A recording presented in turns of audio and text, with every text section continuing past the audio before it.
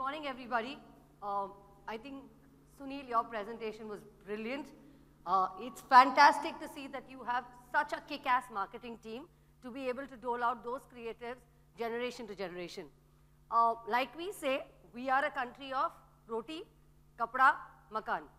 I think we've done the kapda bit of it. I will try to touch upon roti. And as proudly we can say, and feel really proud to say this, and I mean, you know, when I was told to demonstrate reviving goodness, agility, health, taste, I was like, what better than doing it in this year, which is the International Year of Millet 2023. And I think it's a big, big, big move for India, where it's actually registered as UN as the International Year of Millet. And to just put some perspective into it, right, like when we as a country demonstrate agility, we demonstrate agility on so many fronts. I think the war footing that we've been at in the last 75 years has been commendable. So just to quickly take you all through that, and I think for me why this session is very iconic is because, like I said, right, A, it's the International Year of Millet. B, we are now a part of a portfolio which sold Desh Ka Namak, then Desh Ki Chai, and today's Desh Ke Millets. And I don't think it gets endorsed better than the government doing it. So quickly on to this. You might be wondering, I spoke about kapda, I spoke about roti, what is this tab doing on the screen, right? This tab could mean a lot of things for any of us. I mean, it could just be a tap, it could be a tap which has no water coming out of it, but this is the truth. I think this is what we're all facing today. This is the India, this is the world that we're living in.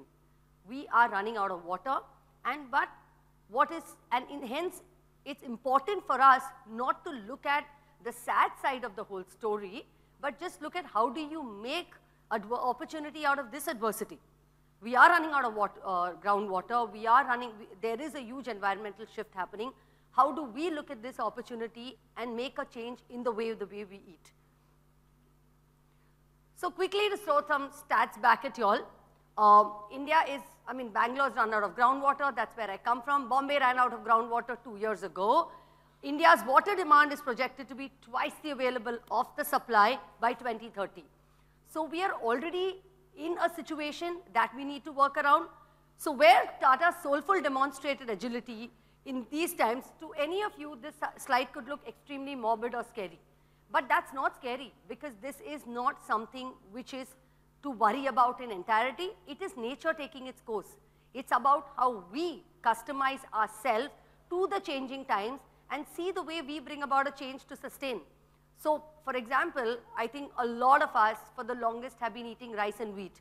Have we ever thought about the fact that why do we eat rice and wheat? We eat rice and wheat because many decades ago, it was about hunger satisfaction in our country. And hunger satisfaction, and hence the Green Revolution came about, and hence we started eating rice and wheat. Today, it's not about hunger satisfaction. We need to be proud that we've come a really long way, but what we are today combating is nutrition satisfaction. And nutrition satisfaction, along with the changes the environment is seeing, what we need to be more customized to is, there is a huge shift happening, and we see torrential rainfalls, we see extreme rain, we see extreme winter. How do we customize ourselves for this, and how do we actually bring about a change in the way we eat? And that's where I started that if 3 things change in our day-to-day life, roti, kapda, and makan, we truly can bring about a more sustainable, simple life. While all of this sounds very, very heavy, let me just throw some stats at you, right? Why millets and why is it such an important year? This is an ancient grain which truly talks the walk that I'm talking about. It is a grain which was believed by our forefathers. It is a grain which was eaten by our grandparents. It's a grain which was eaten by farmers. And it is absolutely a fit for today and the situation that we are in. It truly talks about the India story. It talks about how India can bring about a change in the way we eat and in the way the world eats. So just to give you a few stats of why we need to change from when we ate rice, how we need to change the way we eat, how we need to move forward. 1 kg of rice which gets consumed, just some trivia, which gets consumed in any given household probably in 4 days, or I'm sorry, in 2 days, requires 4,000 liters of water from the ground. Now, like I said, Bangalore's run out of groundwater, Bombay's run out of groundwater, Delhi's running out of groundwater, And 4,000 liters of water, just to give you all a perspective, would be, have you all seen those tankers which stand outside our colonies? It's 2 tankers of water just to grow 1 kg of rice, which is consumed in probably a day and a half to 2. While 1 kg of ragi requires only 400 liters of water, and that is from the sky. And 1 kg of ragi gets consumed over 5 to 6 days in any household, because these are complex carbs. It keeps you full for longer. It gives you a lot more energy. While there is a lot of chatter happening, what is more relevant for all of us is, hence this indigenous grain, this super grain is not just superfood, it is actually smart food. And why is it smart food? As I go through my presentation, we'll be able to connect the dots. Because it's good for you, purely because of the nutritional benefits that it has. It is good for the planet, like I said, for the amount of water it consumes. And most importantly, we are a 75% agrarian economy. We are talking about the GDP coming up. We are talking about the telecom revolution. We are talking about the internet generation. But have we thought about what will happen to our economy if the way the weather changes are happening, if global warming is not addressed in the right way to customize the farmer to be able to grow crops which can grow across all seasons and are not going to be left, he's not going to be left to the, he's not going to be left at the mercy of unpredictability, right? So hence these grains are absolutely indigenous. Now there's a lot of chatter internationally of millets. Millets are good for you. There's Rujuta Divekar talking about millets. There's Milind Soman talking about millets. What are millets? Millets are nothing. They are just the simple grains that we all grew up eating. It's ragi, jawar, nachni, bajra, sorghum. These are all general grains. But what was more important, while everybody today, thanks to the government, is understanding a lot more about it, was to A, create the awareness, but bring about a change truly in the consumer's life. And like I said, and that's when the UN came into the picture and said that let's start creating this noise, let's start creating this awareness. And that's when we came into the picture and said, while everybody knows that, you know, millets are good for you, where the barrier sits today is that millets are good for me, they are great, they're good for the farmer, but isme mere liye kya hai? You know, how am I going to consume this grain? It's very, very difficult, right? Because I have to soak it, I'm not able to make atta out of it, a chapati doesn't come out of it, and all of that. So if you really want the consumer to be able to adapt into the chatter which is going on, into the entire propaganda which is going on, it was important to step in and make these millets mainstream and offer it to the consumer in a format which the consumer wants, which the consumer appreciates. So it was about making high priority products, making products at an affordable price point. Most important, we make it with an ease of accessibility. I will explain that a little more to you all. And ensuring, most importantly, that millets are cool. Let me give you a simple example, right? We come from a generation where today we love to listen to Bhangra music, but we like it with a little bit of a remix. We love to wear our kurtis, but we like to wear it with our jeans. We are that generation who wants the grounding and the good of the old, but who wants it in a format which is cool and today. And that's where we come in and we said that this is where we make millets mainstream, and that's a true demonstration that we felt was for agility. While our marketing could be agile, while our processes could be agile, while the way we think could be agile, but if we wanted to make a true difference to the India story, agility needed to be demonstrated this way, and that's how we bring millets to the forefront. It was about reviving these ancient grains in a modern format, taking the grain, processing it, putting it in form factors which today's consumer understands, today's urban progressive consumer understands. So actually taking it in forms of putting it like in the form of breakfast cereals, making it snacks for kids, making it maybe a convenient masaledar snack, or probably making it a healthy beverage, but all of it which is convenient and making this ancient age-old grain into a form and exactly with ingredients that your grandma would approve, but in a format that you would also approve, because your taste also matters. So the two consumer groups, and why I'm going to talk about it is, you know, while we talk about agility, we talk about reviving things, what we tend to forget is who is the core of all of this. The core of all of this is the consumer. And if you're not going to keep the consumer in mind, and if you're going to come up with formats which the consumer doesn't understand and at what point of their life it fits in, none of this, the rubber will never meet the road. And the consumer that we decided to speak to was twofold. One was the mother, who is truly bringing about a change, who cares for what her child eats, who cares for what goes into the child's mouth, and is at that cusp where is bringing about a change in the way her child eats and her entire household eats. Second was the young adult, who is now an early jobber, who's come out of his own, who's taken charge of his own nutrition, who is now understanding that he needs to watch what he eats because, you know, gone are the days, and pardon me for saying this, where you can have a binge night and go for a meeting without a hangover. You know, those days are over. You want to aspire to look nice. Gym membership to le liya hai, but gym jaane ko time nahi hai. Haan, company HR has sent an email saying marathon is happening in 2 months. All the intent is to run, but let me just start by putting some good food in my mouth. And I think it's fair, right? Because we are all in that race where we want to do something better. We aspire to do better. And I think one big shift that happens when we have a I mean, of course, we all want to buy a better car. We want to move into a better home. Those are much more long-term decisions. But if we are able to just bring about a change in the way we eat, somewhere passively, it makes us feel a little better. And it also makes us feel that we are on that journey of fitness. And probably we are passive health seekers. While we were in the journey of nutrition and we are deep-rooted with millets, best quality ingredients, great delivery of nutrition, I mean, that's a given. There is no two ways about it. But we are in a country which is absolutely paramount about taste. Taste is the most important thing. Taste nahi hai, to kuch nahi hai. You cannot give brown color cardboard to people and expect them to eat it and buy it every day. You're not going to see baskets fill up. And that's where we said, while we're reaching the right consumer, we're reaching the right moment of consumption, we are giving the right amount of nutrition, we are delivering, we are delivering benefits, which are health benefits that you can see. We're making it look cool.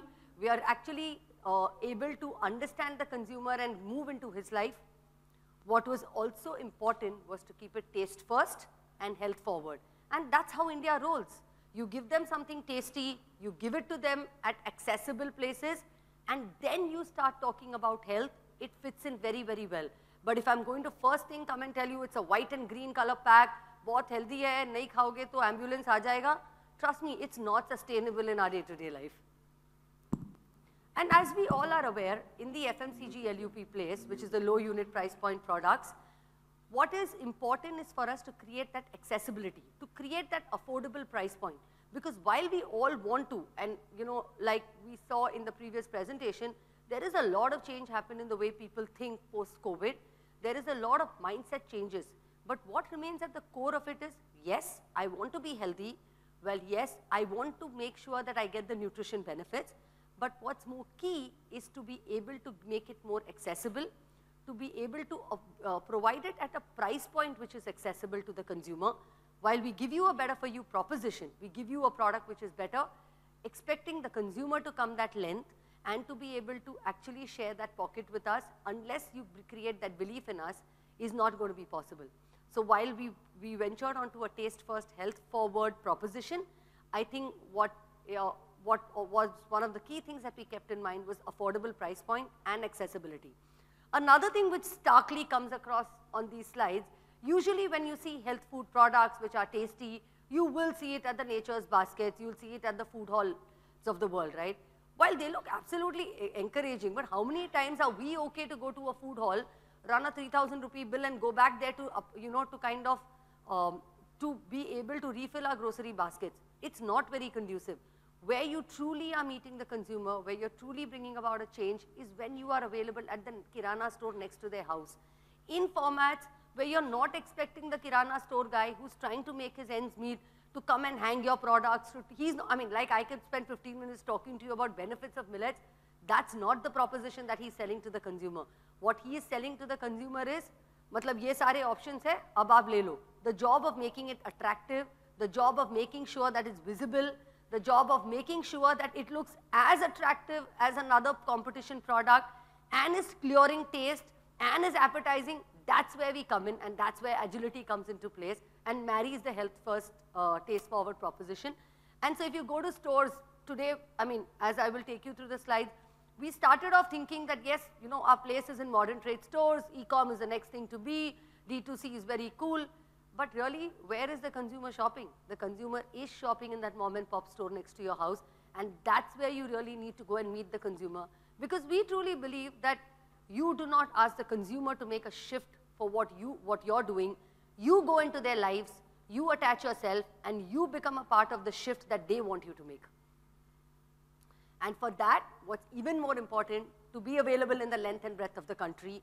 And today, when we started off, we were in 19,000 stores in 2021. Today, we are available in across 5 lakh stores across the country. And for us, what really touches our heart, that when we see somebody in Pulwama, a sales guy sending us a photo saying that, Madam, millet to idhar bhi hai. And that's when you know you're making a dent in the way the country is going to eat. You're truly going to make it sustainable. You're truly going to walk the talk. And that's something which is extremely important. This was a very interesting video. I'm not going to take your time to play it, but when I had a sales guy who used to work with me many years ago, and he went to his hometown, and he recorded a video and sent to me talking about millets and talking about how, you know, Mr. PM is talking about millets. And it was nice to see where we set out on a journey, you know, 8 years back, where we did not know how will we talk to people about the regionality of millets. मतलब waste में इसको नाचनी बोलते हैं, south में इसको रागी बोलते हैं, ईस्ट में उसको मांडवा बोलते हैं. How are we going to do that education? But today when we see it's come mainstream, where even a small little store guy in Orissa says, हाँ मैडम ये तो millet है. And that's when you know that, you know, we will be able to bring about that change. And it's important for us to adopt our age-old traditions. अच्छा भैया, ये जैसे हम आपको अभी रागी बाइट्स टेस्ट कराएं, कैसा लगा आपको? बहुत ही बेहतरीन टेस्ट है. मतलब रागी मड़ुआ का बना हुआ है तो बच्चा लोग के लिए. मड़ुआ का बना हुआ तो रागी है तो बहुत ज़्यादा. तो आज के This was our sales guy who took a video of a retailer in Jharkhand. तो शरीर में बेनिफिट देगा, लेकिन मैदा का तो एकदम ये है. So while we were making millets cool, one of the categories that we ventured into, and which was is into the kids category, like I told you all. When you're talking to kids, you have to lure a child into it. We are not a generation where you can give a child a piece of cardboard or a bowl of food and the child is going to eat it. It's important to bring them into your franchise. It's truly important to bring that cool factor in that child's life.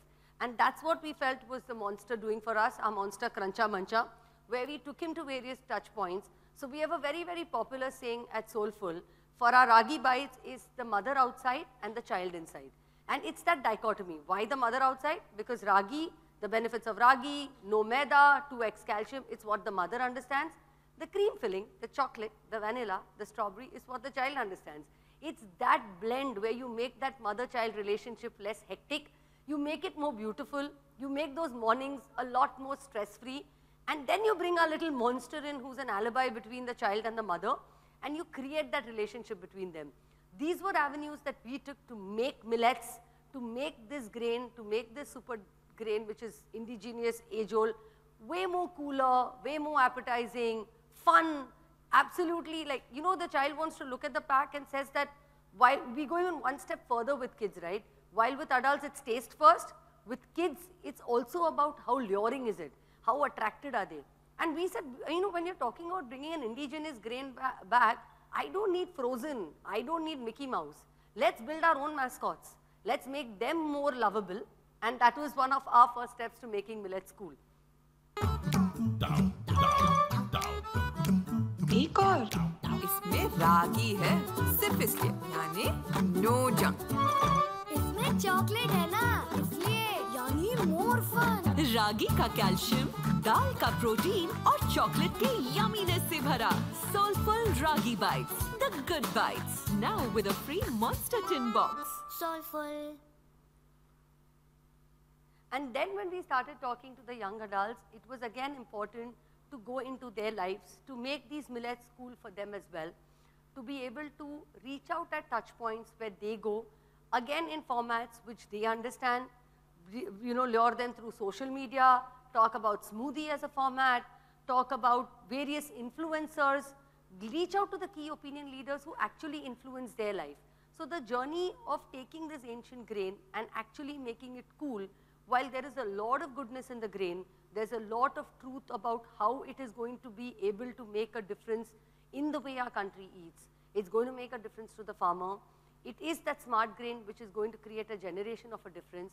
What was key was to the consumer to not make it that hectic, to simplify the whole process, and where Tata Soulfull genuinely lands at that point where it is millets are a great proposition, but how do we make millets simple? How do we make it accessible? How do we make it affordable? How do we make it tasty? And how do we make it cool? So this is one of the examples of how, we take these millets, make it cool. So when you take millets and you talk to a consumer, you do not talk to them about how millets are, high in calcium, high in protein. You talk to them in what is it that they are seeking for. For example, millets, when added to any of our products, makes it a lot more crunchier. And that is what the consumer seeks. The pure consumer insight is they wanted a crunchier snack. In India, there is no kid snack for the age group of 4 to 12 years. You get potato chips, you get kurkure, you get extruded snacks, but who is catering to that 4 to 12 years? And something which is chocolatey but yet healthy, less sugar, the mother knows she needs it, the child is okay to eat it, but it has to be brought about in a way where we can seamlessly fit into our life. So while we have the benefits of millets, while we talk about the crunch which lures the child, no junk is important because that's what the school is saying and the mother is saying. And then the whole chocolatey appetizing appeal bridges that gap from taking this indigenous grain and making it cool and packaging it the right way for the consumer. I'll just show you a couple of films which will tell you how we customize this grain, the proposition of this grain into various products and customize it for the insight that we get from the consumers in this category. Rahul! Chocolatey. Tata Soulfull. No maida, choco. Crunchy, munchy, chocolatey. Choco, choco, chocolatey. Choco, choco, chocolatey. साथ crunchy grains की शक्ति और ढेर सारा yummy chocolate. Tata Soulfull Ragi Bites. No junk, all crunch.